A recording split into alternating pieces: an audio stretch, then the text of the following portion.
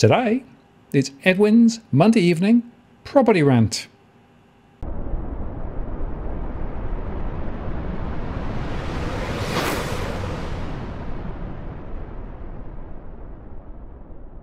Hello again, it's Martin North from Digital Finance Analytics, World Notice Post covering finance and property news. Another Monday evening, and Edwin is with me once again. Edwin, how are you doing? Stay frosty, Martin. And that's all we can say. Stay frosty. Stay frosty. So much shit happening. Work great. In your case, stay dry. It's been very wet down there. Yeah. That's why I didn't get a chance to change. I'm drenched. I had to feed the chooks. Otherwise, if I don't feed them before the show, they won't eat. And Jose keeps me up from 2 o'clock in the morning asking where the hell's my food. But look.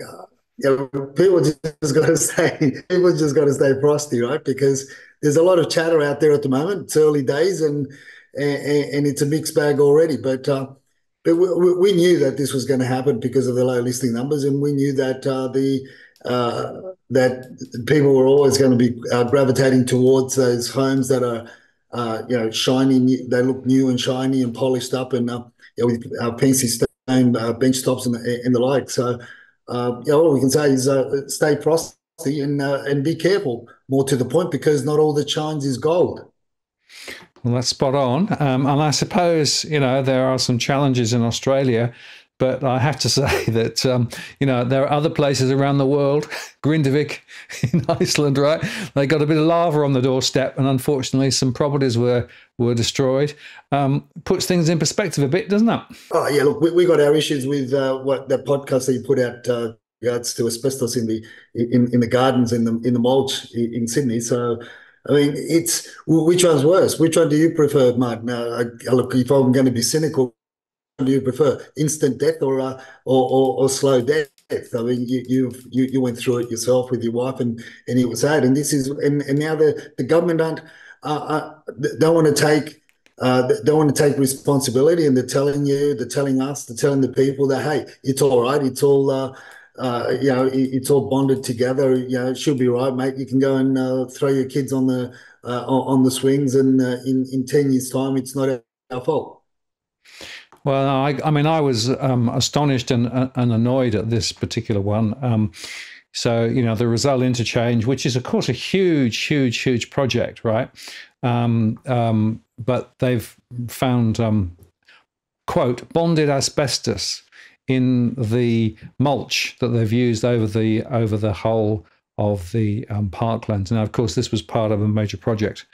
Now, 2 points, Edwin. The first is that bonded asbestos is still asbestos. And it's not like they've got whole sheets of asbestos here. They've got bits of asbestos broken up. So trying to claim that bonded asbestos is fine and therefore there's no problem. And then secondly, they've only tested the air, not the mulch, as far as I can see. I mean, this was a disgrace. And they also don't know how many other places this same mulch has been used. So we could have problems with asbestos in a number of areas. And the point is that asbestos is in 1/3 of homes across Australia. And getting rid of it is a real problem, and it's quite costly. So guess what? People cut corners, dump it in all sorts of weird places, and, throwing it into places where ultimately can turn up as asbestos in mulch is terrible. And of course, kids get exposed, and as you say, it's a long lag between getting exposed and getting the disease. So, and we still have close to 1,000 a year dying from mesothelioma in Australia. It is a disgrace. Yeah, it's a slow. A lot of people don't realise how much asbestos is buried in their own backyards, Martin. You only have to go back to the homes in the inner west, Haberfield, Five Dock, a lot of these areas, your Ashfields. I mean, it's riddled with it, and there are people turning the soil over in the backyard, digging veggie gardens and the like, and also in the North Shore, predominantly the upper North Shore, and also in the mountains. So you've got a lot of these homes that have been, up since the 50s and 60s, that have got a lot of the sheeting under the homes, as well as in the garden beds, because that's what they used to do. They used to just bury it in the backyard as they were building and as they were or renovating, because it was just the thing, the cheapest way the cheapest and quickest way to get rid of things. Now you've got new garden beds being put in place, and post that you've also got your lawnmowers going over the old dirt and sandstone. I mean, this just keeps on coming to the surface, and effectively there's hundreds of thousands of homes around Sydney that are contaminated, and that are well, you could use the term actively contaminated, meaning that the asbestos is floating around. Not to mention all the renovation works that are being carried out, and the asbestos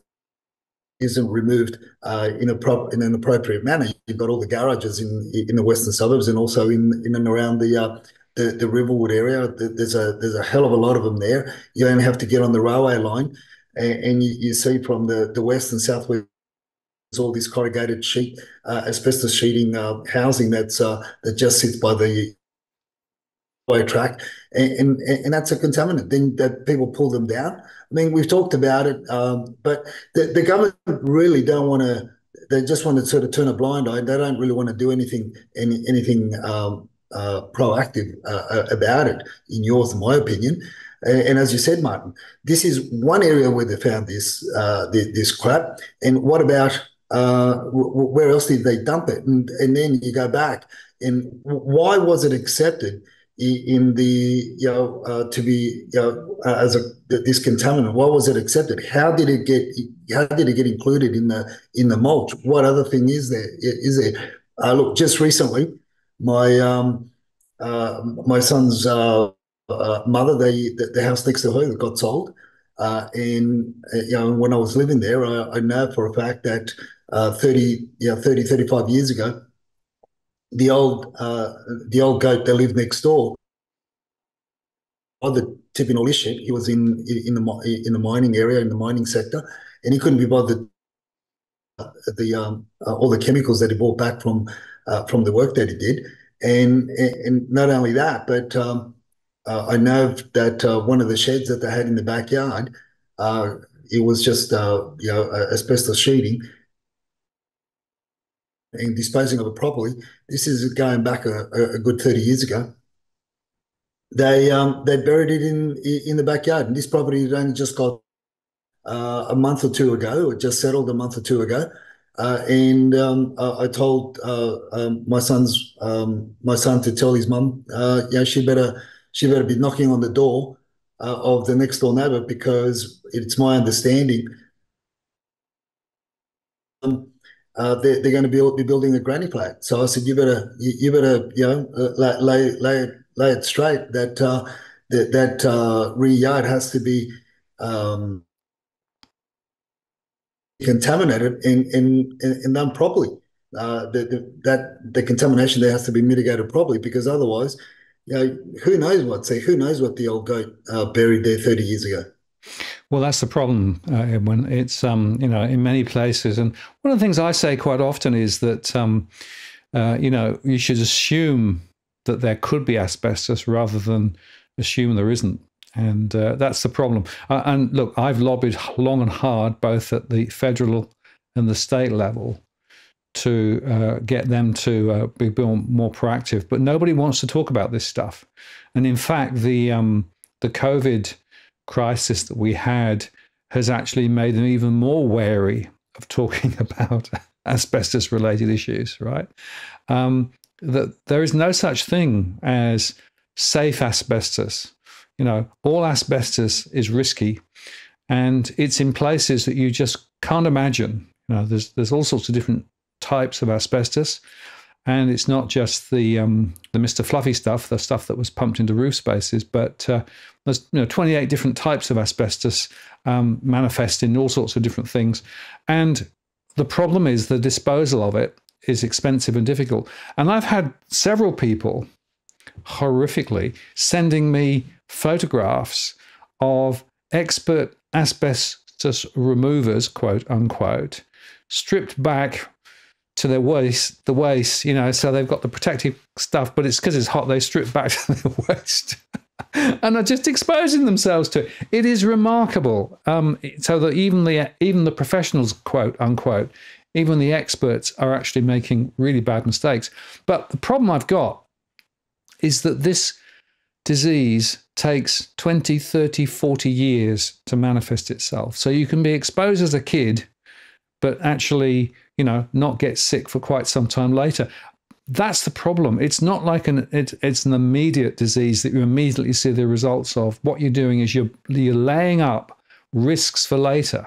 In Jill's case, she did DIYs in her 20s and 30s. She died when she was 62. That's the problem. And so it's sort of out of sight, out of mind, but it's not. It shouldn't be. And so whether you're buying property, whether you've got property, or whether you're even thinking of renting, think asbestos is what I say. Yeah, and that's something that everyone has to be very, very, very careful with. And if you're going to do a renovation, if you think of buying something to do a renovation, I always tell people, if you're really thinking about considering renovating the home, post purchase, and there's a slight chance that there is asbestos there, my recommendations are to get it done before they move in. Remove the asbestos from inside the home at least before they move in, because it's stuff that you just don't want to be mucking around with. Talking about selling or buying homes that are renovated or not renovated, Martin, I'd put out a feeler to a couple of agents in Sydney on the weekend, asking them how their open house inspections went, and lo and behold, the shiny, fandangled new properties, or not new, not so much new, but the renovated and well presented properties are doing quite well, and they're not so well presented, are lagging. It was interesting with from one of the agents, said a bit of a mixed bag, had 0 groups at some. I actually called him up and asked him what that sum was, and he said, the older apartments out west, and 45 groups at others. Units and non-renovated homes had low numbers. Nicely presented and renovated had 20 groups plus. And that's the nature of the market that we're entering, low numbers, and people obviously very concerned about the construction costs or building costs or renovation costs moving forward, whether or not materials are going to be, whether we're going to have another shortages again because of the issues in the Middle East, and likewise with the other agent as well. The one that he refers to, I know the listing that he's referring to, and that is a very well presented and renovated home in his patch. But the rest that are just, as far as I was concerned, ordinary homes, didn't get any at all. So it's a bit of a mix, but definitely those that are well presented and well renovated are getting the early numbers, Martin. But as I said earlier on, be warned and be careful, because not all that shines is gold. And if you're going to buy something that's renovated, you've got to make sure that it's been renovated properly. And that all comes back to your inspection and not just looking at the surface, but trying to look what's underneath the surface if you can. No, that's a very important point. And, look below the surface is really important. Here's another example, Edwin. You saw this, but the building grants cost Western Australia $478 million, but families are still homeless, right? So the top level story of, all this stimulus to encourage people to get into property, it hasn't worked. And in fact, the government spent a lot of money, but we've got homeless families. And that's another example of where, what superficially was said and what actually is happening is completely different. And I think this is a really good and important object lesson about really understanding what's going on rather than just taking what the government says is going on.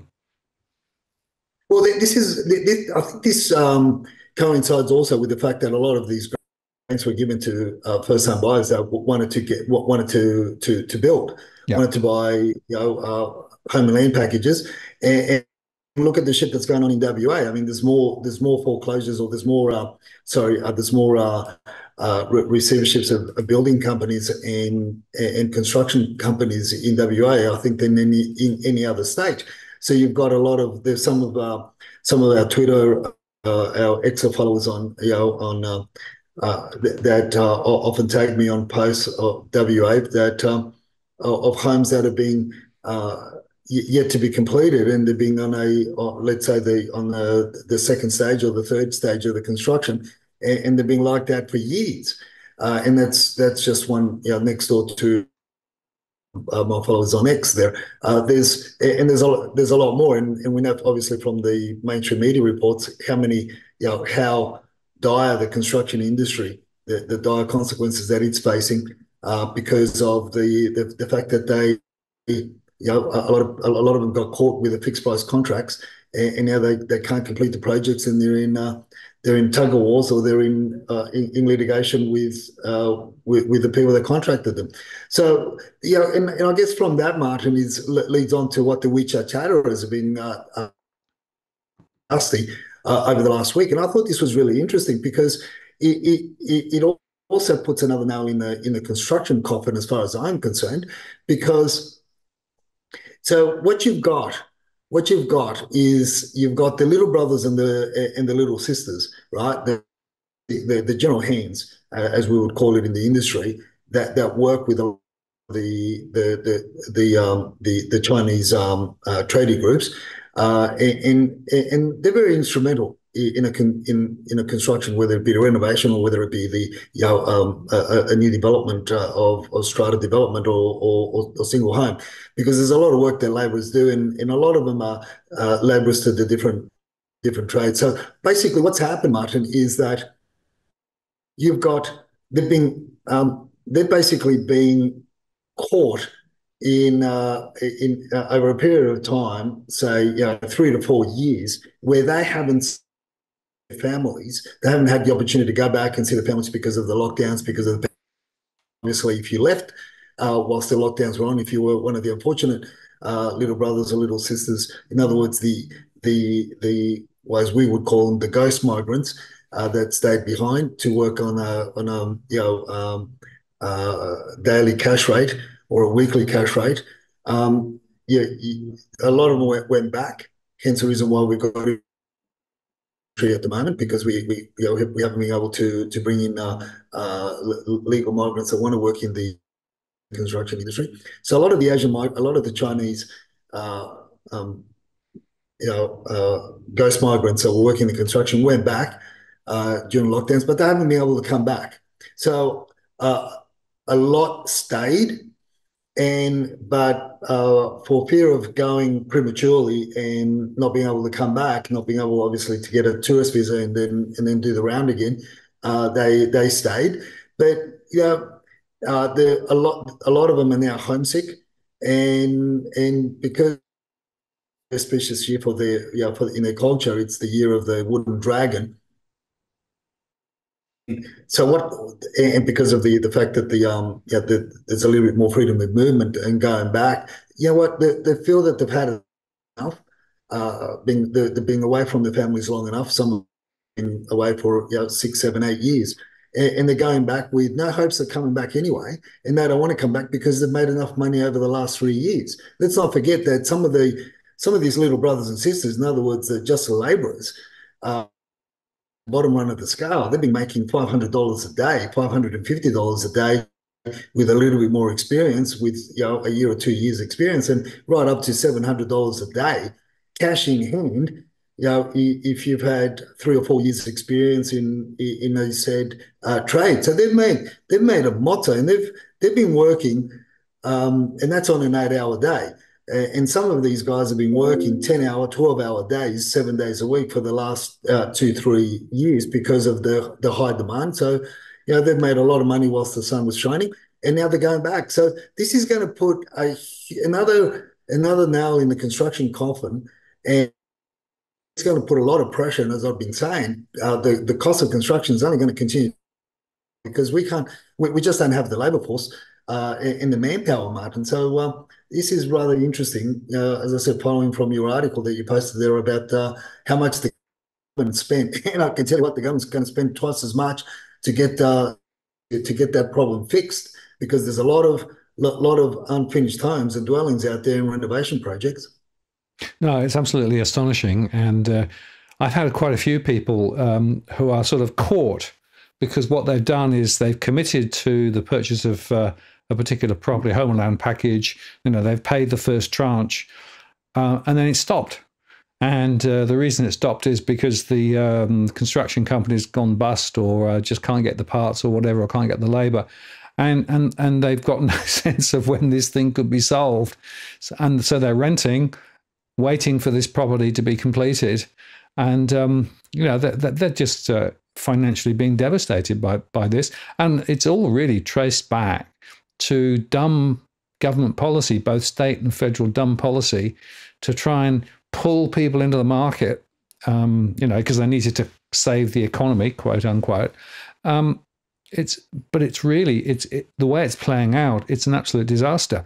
And of course, the longer it goes on, the more likely it is that the cost of the materials will continue to rise. So with the diversion of shipping around the Red Sea and things like that, it's just putting up shipping costs around the world. So that's going to have an impact in terms of the costs for materials coming to Australia. So I'm afraid the story is not good here. No, it's not, man. And this is one of the reasons why in my predictions that we posted up last week, I'm a believer that in the Sydney market, because a lot of people from other states are eyeing out the Sydney market, and this is our space. This is where we work. Fundamentally, this is my backyard. So this is why I say, and I'm holding on to that prediction that we're going to see, in a lot of areas, upwards of 5 to 10% continual growth in established homes, because the cost of construction is just going through the roof. Now, I was talking to my son last week as well, and I said, look, can you bring me up to date with the average cost to build a 2-bedroom apartment, or an apartment in a high-rise development, just an average on, and I said, are we still tracking between 500 to 520? That you can add another 5% to that. Because anybody that's worth the grain of salt is not going to charge anything less than 550,000. Now, when you talk about 550,000 to build, then you talk value of the land per lot, because development sites are sold per lot, and on average, if a lot is in terms of the value of the land, is worth on average now $150,000, that's $800,000, right? $800,000 to come in, apart from cost. That's $900,000 by the time you amortize everything else that's included in the cost. So it's $900,000. So you're telling me that you're going to be selling a 1-bedroom apartment in Liverpool for $900,000? I don't think so. And that's not even to break even. You're still going backwards, because then the government still hits you on the sale. And so this is why a lot of developers aren't building, and they don't have the balls to build, because the hamstrung. This is why I said in a previous podcast last year, I said they're sitting and waiting, because they know that the government is going to basically subsidise the construction, because they're not going to put their money not at those figures, and not knowing whether or not they're going to finish the project, right? So that is why I say that fundamentally, when construction costs are so cost prohibitive, established dwellings are going to go up in value until such time that we see a hell of a lot more new dwellings on the market for sale. That's just my point. Right, and you also make another point I saw in the show notes here, that the silent tiger story, right? So some of those from India were able to buy, hold, and then sell their property, and then come to Australia with a significant amount of money in their back pocket, which means, of course, there's more demand from people who can afford to pay more. That's it, and this is where we've got to really focus on the those that are looking at getting into the market. We've got to really focus on the for sale numbers on market, and stop listening to the bullshit. No matter how fanciful, whether it's ACHU website or how fanciful the name it's got, and whether they're tracking listing prices. I mean, you just got to be very, very careful, because look, the demand, as I said, in for this year, there's greater demand. You've got the silent tigers, you've got the WeChat chatterers, and you've got the new kids on the block that are looking at investing in this market. We're going to talk about those numbers that you put out in your other podcast with regards to the different percentages of growth from last year in terms of loans and so forth. Just to bring this into perspective. But I was having a conversation with the silent tiger, and he tells me, I'll give out his detail. He tells me that in the city that he's from, him and his wife are from, he bought an off-the-plan apartment 7 months ago. This is in India, for the equivalent of, it tells me, roughly $400,000 to $500,000. Let's round it up, $500,000. And he's telling me that 6 months later, he can now sell this apartment in India for $700,000, Martin. Now, wait for it. Completion for this apartment is 2026 is completion. Now, he can hold until 2026. And toss a coin and see if he'll get more for it. More than likely he will, he believes, but he's making a decision whether or not to sell over the next 3 to 6 months, see how much capital growth he's had without doing much other than putting a 5% deposit. So that's his story. And I said, well, why is property, gone up so much? So he said, over the last 3 years, due to the pandemic, due to the lockdowns and everything in the global pandemic that we've just gone through, the properties in that town, in that city, in India, and I'm sure it's somewhat similar across other cities, properties have gone up in value in India in the last 3 to 4 years, in the last 3 years or so, 2 to 3 times, Martin. I mean, that's absolutely flabbergasting. Now, I said, why is, apart from then he broke it down, and he said that its wages have gone up, have tripled, quadrupled. Banks are more, it's easier for them to lend it to you. That they're more open for lending because of the fact that a lot of the Indian community are earning a lot of money, obviously, because of a lot of overseas companies outsourcing to for a lot of different things, IT, call centers, you name it. They've basically outsourced it to India. So they're making a killing, if I could use that term. They're making a mozza. So property prices there for a lot of the locals obviously have become unaffordable. But to climb that much, so now you've got to look at a lot of the locals here, as I think I mentioned before in the last podcast. I may not have. I may have just put it up on Twitter. Is the fact that, or it may just be conversations with other people.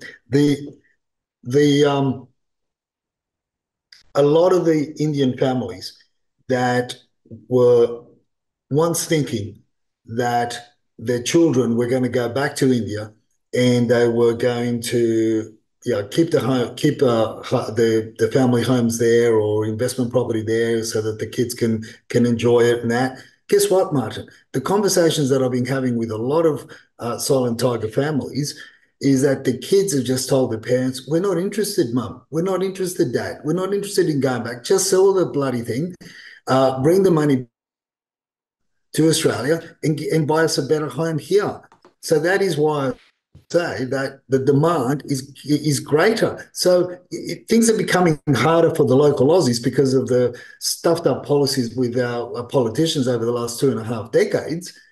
But guess what? There's a lot of money coming in from overseas, and this is going to put another a greater burden on the first time buyers, the poor bastards that are trying to get into the market here, the local Aussies that are trying to get into the market. Yeah, and it's worth just reflecting, the large population bases in India and, of course, in China relative to the population of Australia, right? Which means that there's potentially a big hopper, of people who are thinking, well, maybe we will actually think about Australia. And, of course, that's why the migration program that is massively too high at the moment is part of the problem as to why we've got a property market the way it's developing. Unfortunately, not many people really want to highlight this and talk about this, but it seems to me it's a very important and a critical issue, because what it's doing is it's pricing out local Aussies and forcing them to live further out or to buy a unit rather than a house. And it's just distorting the property markets, especially in our main urban centres. Look, 100%. In the meantime,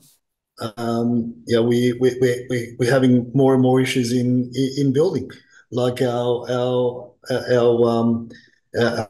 fellow builders in Newey or in Newcastle. Now, from that article that I sent you, the article. Look, I renamed the article, and and my title to the article is, "So you thought you could move in. When exactly?" Or we could title it, "We really can't build." we really can't build. So the sunset clauses have stretched to 2026 for the Wickham apartment buyers. So this is that report that we did mid last year, I think it was, Yep. Of issues that the Wickham apartment, that complex, was having over in Newey, with the sinkholes appearing around the basement area and everything. So it's now from when you read the article, I mean, that there was the delivery that they were going to be waiting 3 years. The sunset clause was 3 years. Now the sunset clause has been extended to 2026. I find it interesting that the developer and the developer says, well, you know what, there's the people that bought have they've got an upside, right? So they've got an upside because their apartments, the properties are worth more, and he blames the financing to be the issue, as opposed to the construction issues that they've been facing. I mean, it's a joke. It really is a joke. We simply can't build. I keep on saying we're building on the floodplains. We're building on the river plains. We're building on next to riverbeds and right next to the shore where we shouldn't be digging. We should be going. The first 2-3 levels of the complex should be the parking levels, and then whatever you build, whatever residential you build above that, because of the topography. But they don't listen. They don't want to know. And there's too many brown paper bags or Aldi reusable bags going in and out of the local council chambers. We can't keep control of that, right? So this is crazy. It's absolutely ludicrous. Yeah, and that's my point again about people being faced into an unpredictable scenario when they don't know when and if the property is going to be completed. They don't know what the price will be when it's completed, if it's completed, and they've got no idea about the quality of the construction of the property that's being built. And and I know that one of the pressures that many builders are under because of the cash flow problem is to cut back on the quality of the construction. It's, if they can use cheaper materials, et cetera, they can save a bit. It's a nightmare. And it's only going to get worse, Martin. It's only going to get worse. And we're going to be 95,000 or so dwellings in across all of Australia. I mean, that's how many short? 160,000 short of the 250,000 target or thereabouts. and we're already short for last year, and only 30,000 dwellings were completed in that's apartments, strata lots, and freestanding homes. 30,000 were completed in Sydney in 2023. I mean, this is crazy. This is why I say what I say. These are why I shouldn't even call them predictions, because it's just gonna.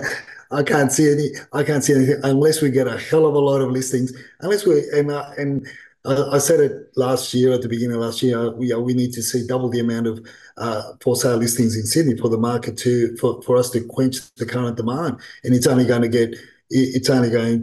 get worse. Or as you said, Martin, young families are going to have to start either. There's one or two things. You either be prepared to pay more, or three things. You'd be prepared to pay more for the polished up properties. You're gonna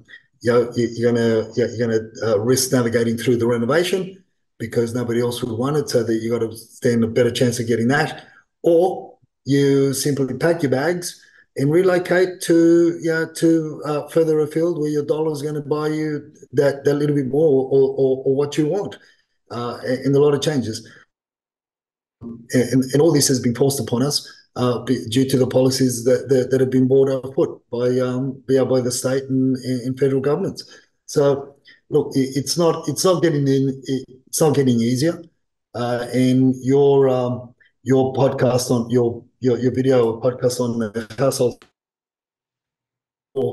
I mean, it's crazy. I listened to it today, and it's just I was asking, as I was listening to you, to that podcast, I was thinking to myself, so many families, what are they doing without in order to just to keep the roof over their head? It's almost criminal. Yeah, I have to say, Edwin, that this is based on data from the ABS, which I call the the fiction factory, right? Because of the way that they produce some of their statistics. But that was a bit tongue in cheek, but not completely. So basically, it showed that the latest rental statistics were all over the place. But very importantly, the lending is growing, and lending for both investment property and for purchase of property is growing. It's growing quite fast. But the spending patterns, which is the other data they released at the end of last week, show that people were spending less.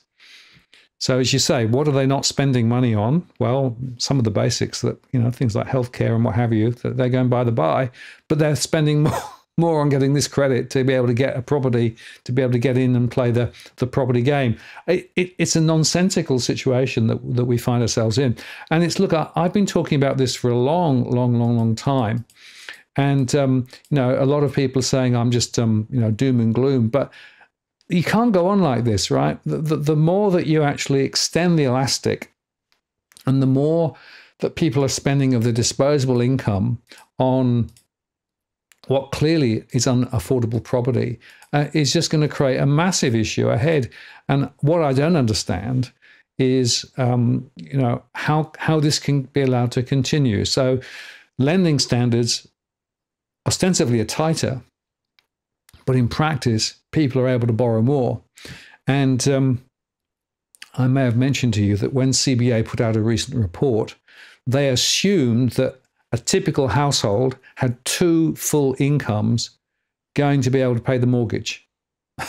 So, I mean, that isn't necessarily a very valid assumption for many types of households. And then there's other costs too. So, the other thing that's interesting, this is the latest insurance price changes. And you can see there that the costs of insurance have gone absolutely through the roof.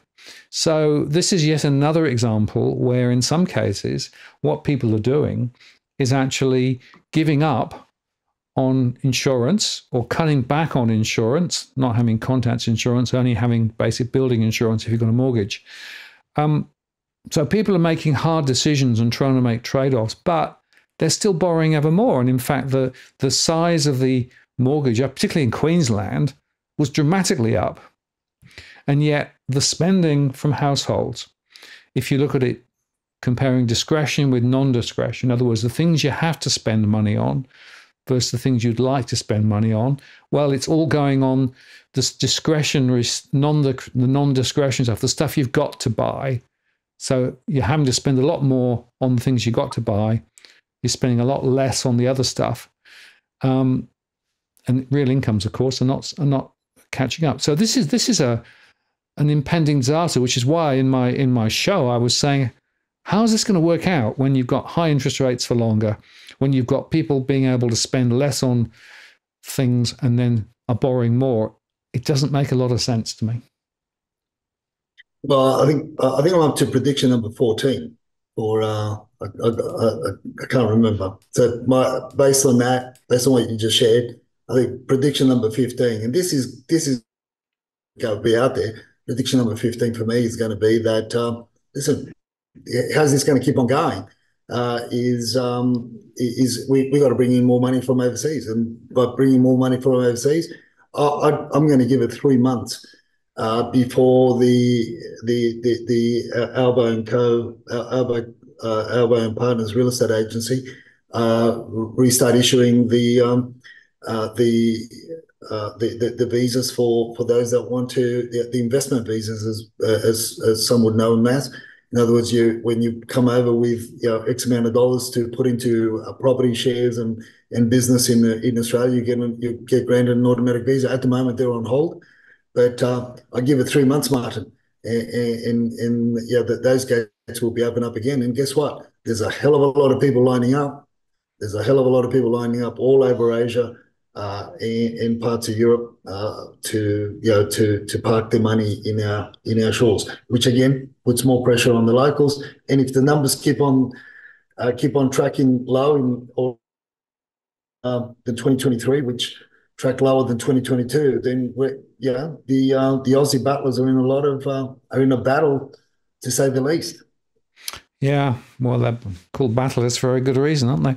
Let's look at the numbers, because you segued into them, and it is actually quite interesting. So this is the numbers on market listings based on the 8th of January, so 12,856.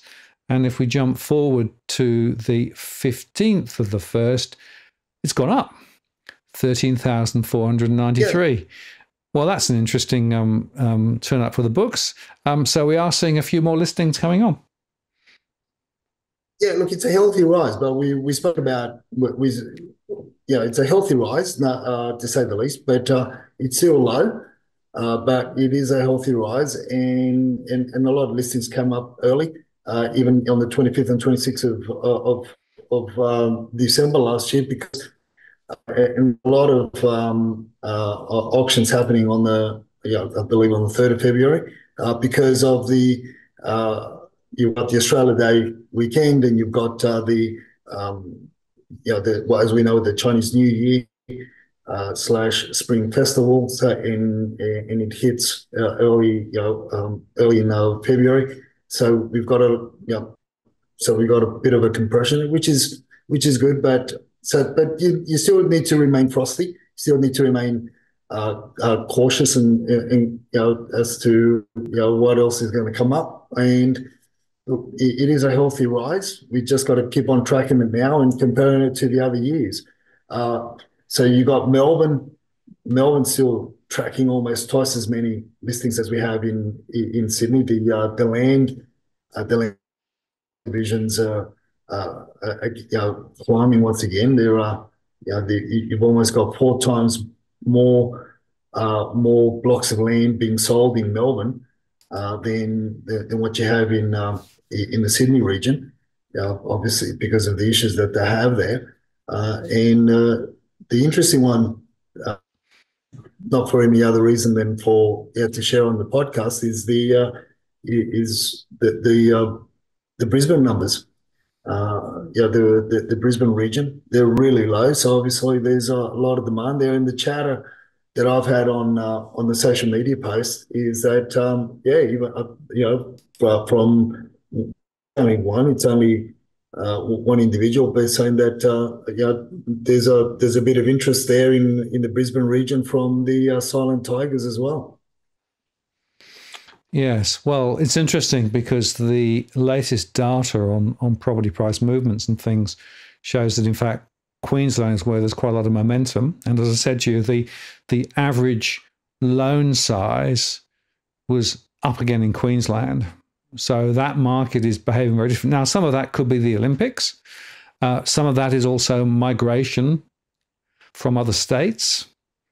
But you're dead right. We're also seeing some overseas migration coming into Queensland as well. So it's all sort of coming together.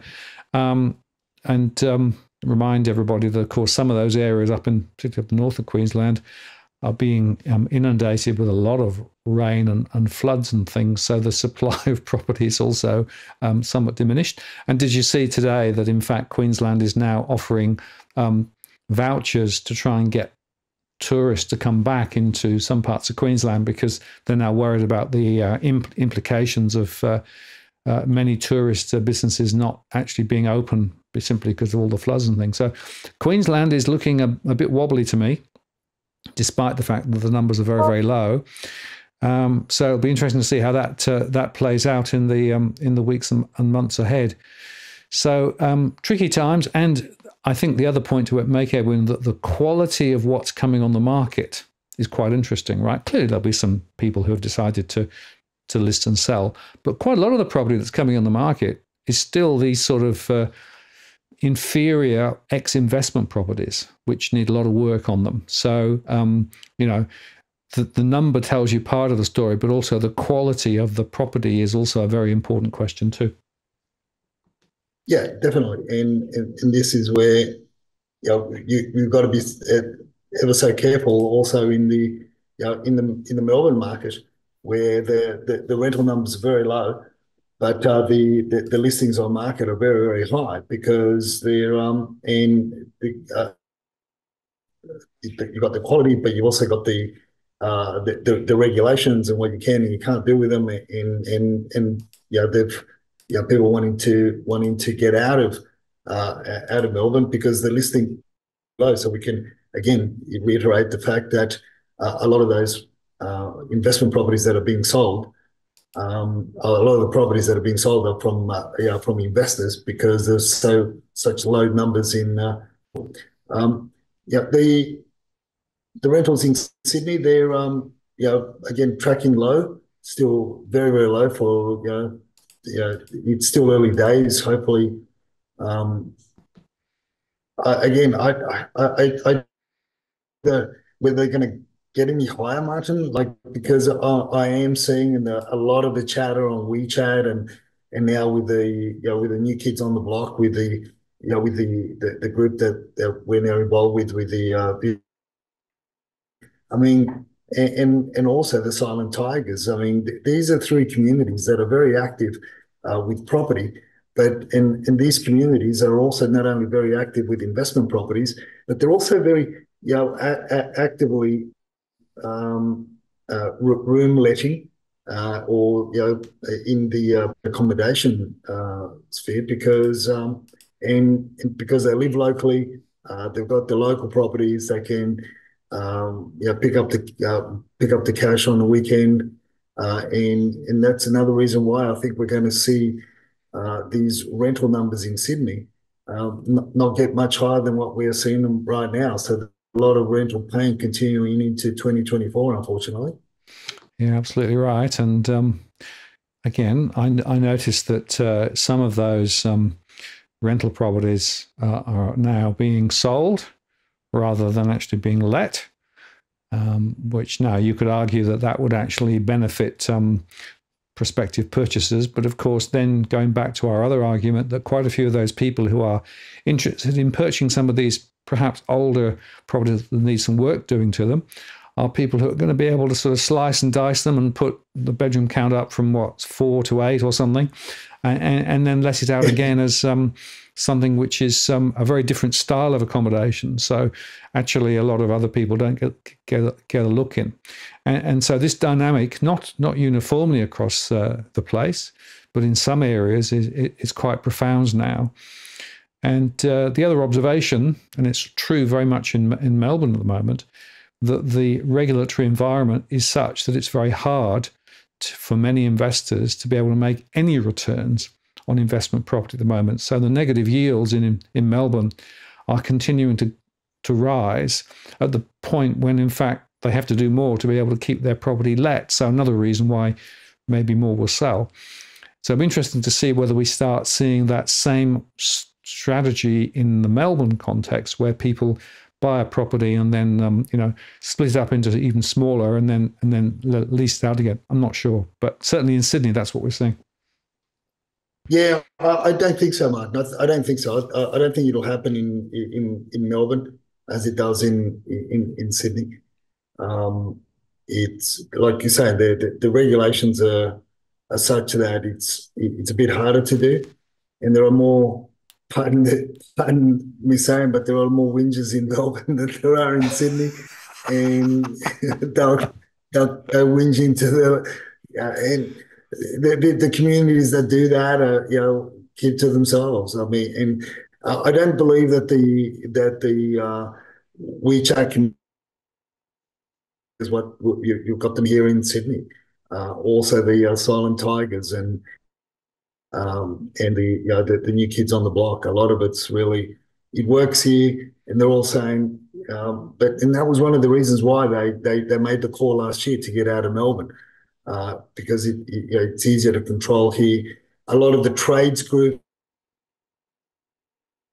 the Vietnamese and the Chinese trades groups are here, so you've got a lot less of that. Those groups in more whingers and more people that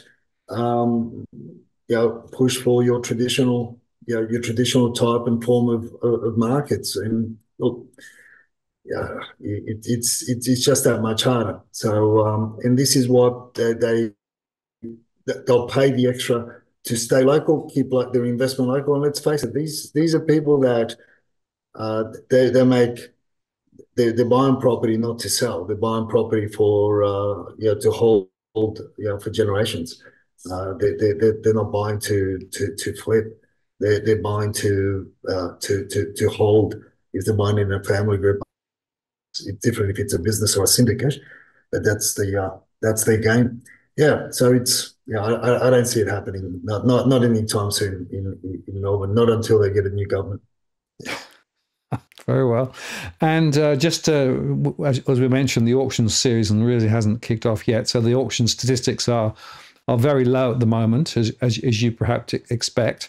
We would expect those numbers to start rising as we move into February after the after the Australia Day and everything else, and people come back to every normal life after the summer.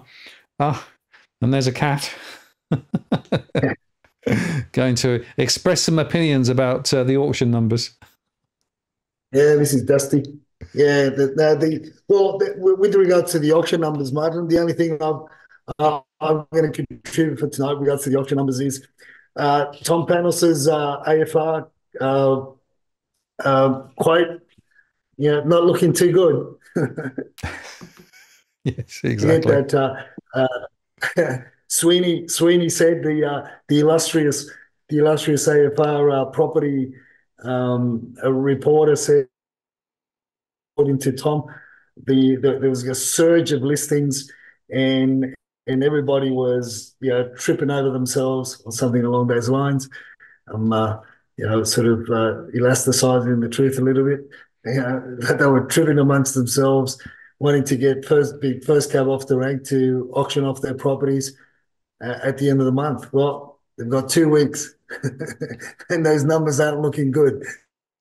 No, indeed. Well, we'll see how things play out. Obviously, we'll keep track of the numbers as normal. And as we come to the end of the show, Edmund, very important, almost a health warning here.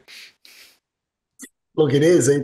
So I was at I went to the paint shop to helping one of our clients that's looking at actually preparing. We're helping him prepare his home for sale, and we had to I had to organise the tradespeople at his place and so forth today, and one of the main trades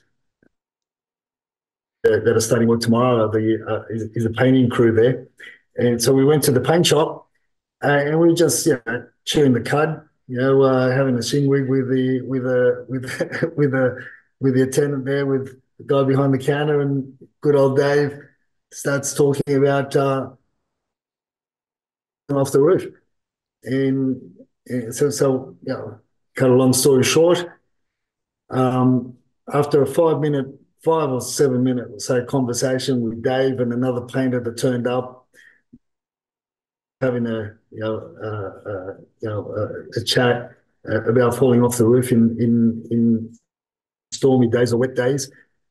Martin, in the last 6 to 12 months in the Shire, there have been 2 people that have fallen off the roof and have passed away. One of them was a neighbour of the client that we're trying to help. We're helping him prepare his home for sale. So 2 deaths. One of them being my client's neighbour from a few houses down the road. The painter was painting a house that's been put on the market for sale for the same reason. And Dave behind the counter had fallen off his roof as well, and it landed on the carport he only injured his ass and his hip. And there was another old mate that Dave was talking about that cracked his head, and he was lucky to still be alive. So the tip is, if you're not as mobile as as what you were before, don't get on the roof. Don't get on the roof, and and you just got to stay away from for God's sake, don't get on the roof when it just started to rain, or it just rained, and the tiles or the corrugated sheetings and or whatever clipboard, whatever type of sheeting, whatever roofing you got is still wet, right? So crazy. It's crazy stuff. It's a long way, and it's not worth it. About 3-4 years ago, one of my good mates, his father got on the ladder. His father was at the time was 72, 73. Got on the ladder because he wanted to save $150 on getting the rear gutters cleaned.